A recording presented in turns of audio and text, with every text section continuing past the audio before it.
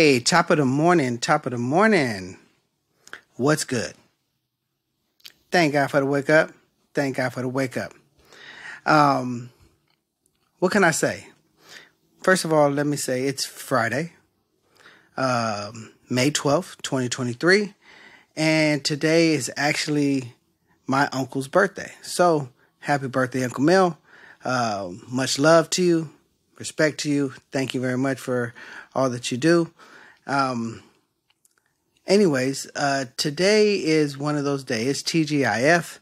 And so what I want to talk about is kind of pertaining to yesterday's episode. And I told you that I was going to get my second opinion on my treatment. So what they thought they should do if they had any different types of medication or alternatives for me to do. So to say the least, I mean, I was in a very good mood yesterday and I'm in a very good mood today as well. So that's a good thing. But even still, no matter what, I don't want to kill my spirits anyway. So, you know what I mean? So that's just the way it is. And let's not underestimate the facts that, because I want to make sure people know that I'm not underestimating the facts. The fact is, I'm at stage 4 and there is no stage 5. All I got to do is fight. My back is up against the wall and it's fight or flight, period. You know what I mean? So what's my mind state? How's my training going? So I could go ahead and swing 15 rounds. That's basically where I'm at. So with that being said, my wife actually came with me to get the second opinion, as she does. She's one of my biggest advocates, my best friend. And, she's very, very, very supportive. And I thank her for having the day off. But I have her here today. And so I need her to be thankful for the wake up. So can you give me a 1, 2, 3? Thank God for the wake up. Thank you very much. As you can see, she's here live and direct and here to kind of help navigate me through the show a little bit, because she's a little bit more familiar with the terminology and stuff like that, even though some of the names of the medicines that he's considering, the names are like, I don't know either. Yeah, they're crazy. I mean, usually I'm good at pronouncing stuff. Yeah. I don't know what that means. Yeah. Okay. Philippines. That's funny. What's that? Cianida. It's supposed to be Canada, damn it. Cianida. Anyways, I honestly, first walking in, everybody seemed to be very kind, right? Very kind, yeah. Very nice. Totally different experience. Yeah, totally.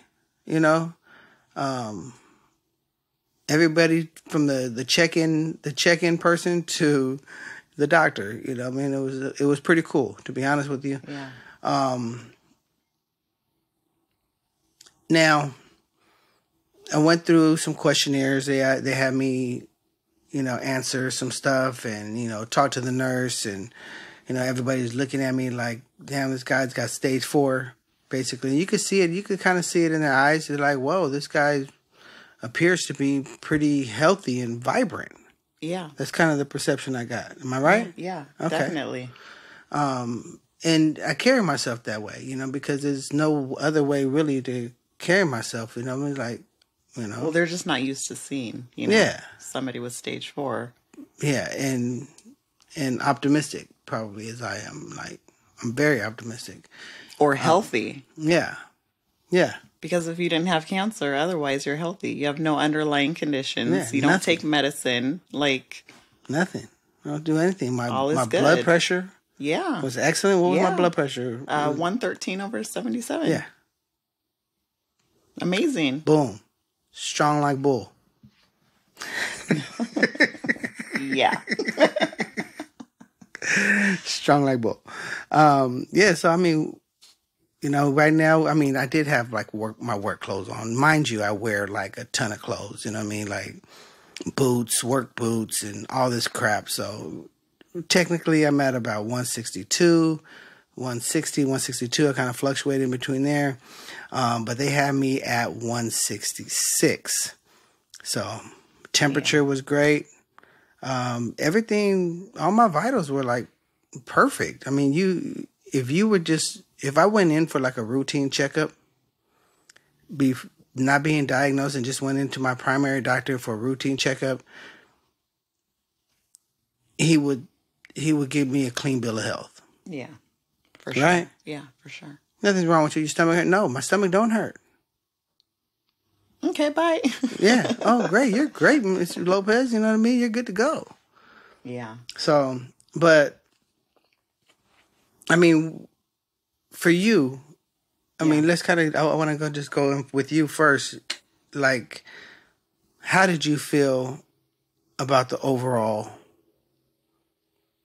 conversation, the talk? I thought it was great. He was very polite, very respectful. He had no problem with you wanting to continue holistic care, maybe side by side with, some of the traditional medicine. He just gave it to you straightforward, Let's catch this in the early stage. Yeah, you're stage 4, but it's still early. Yeah. It was still early for the simple fact that I had no diagnosis. There was no cancer at all. And then all of a sudden here it is. Yeah. That's what he means by catching it early. He thinks that you'll do very well in the stage with 4 treatment. process. Right. Yes. Right. Yeah. So it's early in the stage 4 process. I'm not diagnosed by stage 4 and then waiting a year and a half to seek treatment. Right. And it's too late because now it's spread everywhere else or whatever. Exactly. So, I mean, the one thing I could tell you the biggest difference for me was just the night and day in their bedside manners.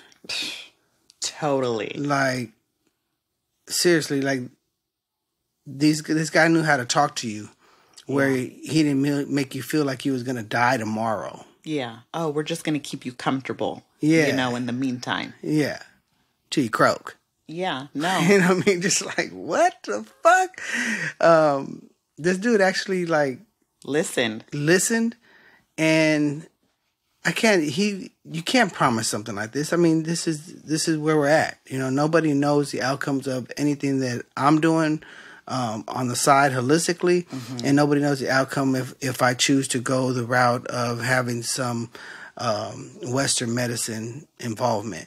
Nobody knows the outcome. Nobody knows if I'm going to live to see tomorrow. Nobody knows if I'm going to live to see 20 years. Right. I mean, it's just the way things are. You know what I mean? But my belief system says I'm going to live a while and I'm going to beat this thing. That's how I believe. With that being said, though, he was very optimistic about a chance of survival. Yes. For a while. That was my question. I was like, yes, my husband's in stage 4. Is he going to live? Yeah, you know what I mean? Like, don't get me wrong. We asked some pretty tough questions, right? Yeah. I mean, he can't predict it, but he's like, I've definitely seen people like you that are healthy otherwise live a long time. Yeah. I got nothing from that the first time around. No. Right. So when I say I walked out of there pretty happy, I think I walked out of there pretty happy. You know what I mean? Like, and that's a good thing. So, so right now I'm actually, I believe me and the wife talked about it, about,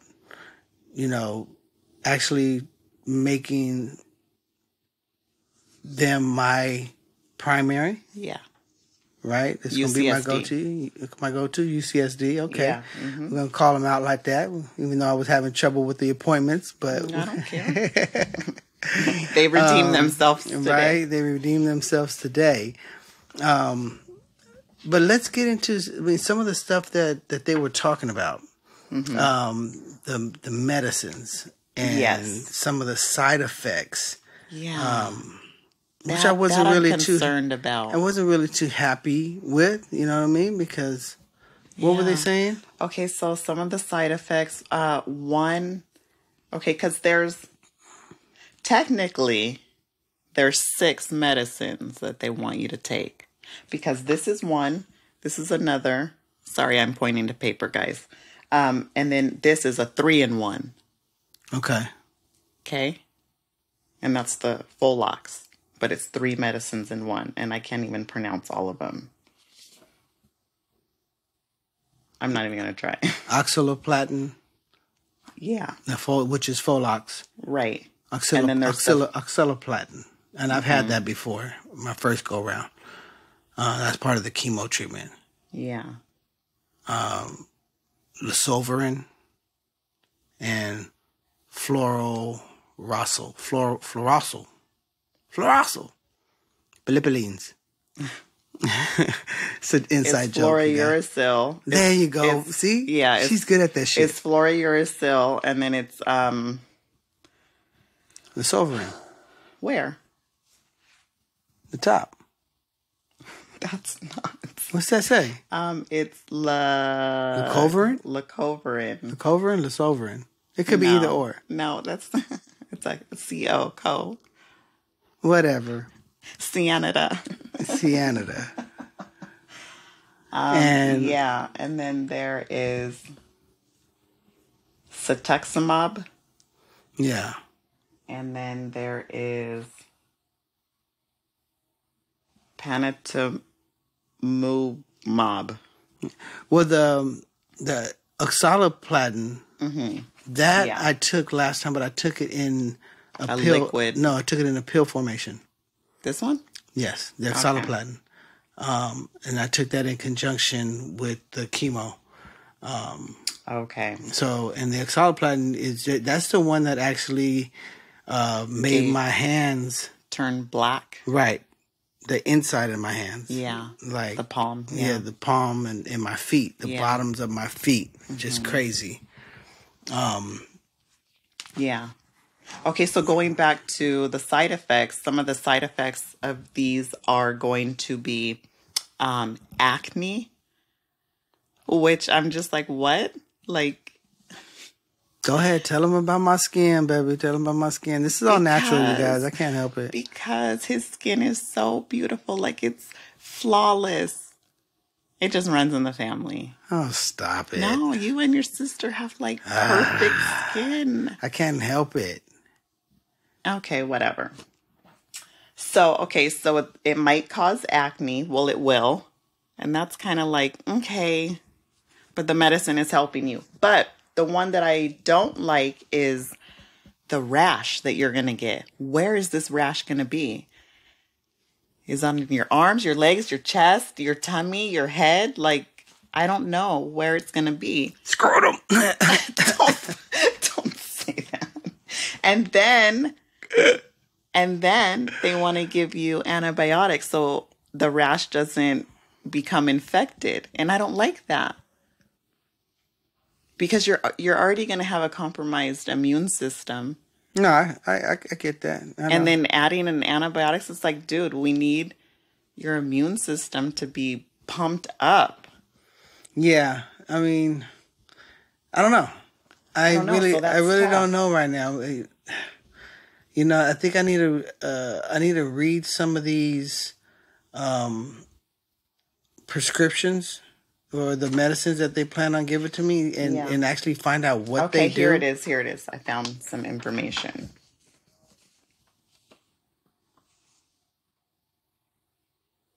Possible side effects. Yeah, see, like your nails change, but he said that's going to be over like a long period of time. So what? It damages your nails? I don't know. I have to read. Oh, it makes ridges. in your nails. Shit, Ruffles got ridges too. Okay, possible side effects: rash or itchy skin, acne-like rash, fatigue, nail changes, changes in electrolytes, And which and one? low And for which magnesium. one is this? And this is for panitumumab. Panitumumab. Panitumumab. Okay. There's a lot of mobs. Cetuximab. That's another one. Okay. But anyways, Sound like some kind of gang or something. right? Okay, so, and then it also causes low magnesium levels. Okay. Yeah, these are all things like... Oh, and diarrhea or loose stools. Ooh, wee. That's just one. Like, so that's far. just one. Okay, and then this one, cetuximab, rash or itchy skin. See, it's going to be the same thing. Acne-like rash, fatigue.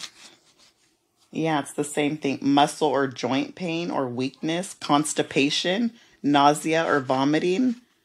Also, it's a little different. Diarrhea or loose stools, urgent bowel movements, and then, yeah, changes in electrolytes, low magnesium, low potassium, and low calcium. So you're going to have like shortness of breath, chest discomfort. Yeah, a whole bunch of bullshit. And then this one, the 3-in-1, the Folox. Yeah, that's the chemo. Yeah, that's actual chemo. Decreased white blood cells. Increased risk for infection. Decreased hemoglobin, part of the red blood cells that carry iron and oxygen.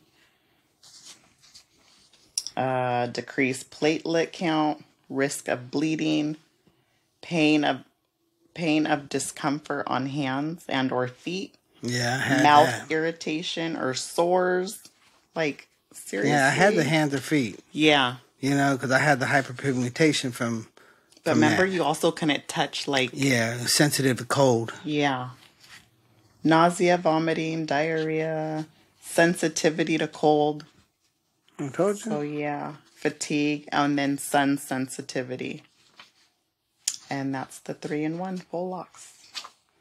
Yeah. It sounds like a lot, don't it? Yeah. I don't know. Maybe they're feeding me bullshit on China dishes. You know? I don't know. Well, I mean, he just said that it's proven that chemo works. Well, I'm gonna tell you one thing. I know one thing, and I said this yesterday, is that no matter what, no matter before I even decide to even before I make a decision, I am going to get me another MRI or a CT scan. Yeah, and he was in agreement with that. He's down with that because he was like, yes. I have a feeling I'm gonna walk in there, and I don't, you know, like I said, I don't know if I'm setting myself up disappointment because I don't. Whatever it is, I'm not gonna be disappointed, but at this point in stage in the game because I'm already at stage 4 anyway, so fuck them. But yeah, I just need to see where I'm at. What the things that I've been doing on the side, what has that done for me? You know, my eating, my probiotics, my liver support, my herbs and supplements, cell support, my getting acupuncture, my acupuncture. I was trying to think of the word, but it was my pinning, my massages. You know, just my meditations, my prayers. What is all this doing for me? My positive thinking. I need to know where I stand right now. Am I sitting here curing myself?